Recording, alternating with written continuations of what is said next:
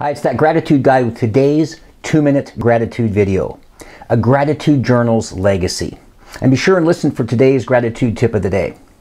I was talking to my friend Mark in San Diego a couple of days ago, and he mentioned a powerful concept.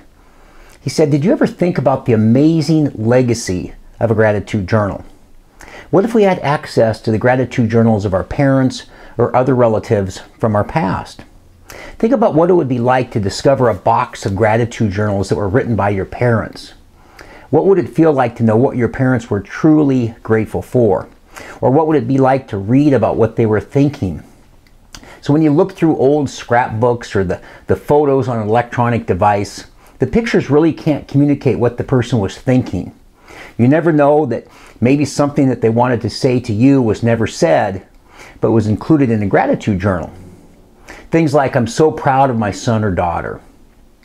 One of the comments that I hear a lot is, I wish I would have said that to this person. Or I wish I would have spent more time with my kids. Well, we can't undo time, but we can leave a lasting legacy of our thoughts and gratitude. So use a gratitude journal to record your thoughts in your handwriting. And the generations after you will be very grateful to have that lasting, documented legacy of you and your gratitude. Now the gratitude question of the day. Who in your life would benefit from seeing the gratitude journals of your life?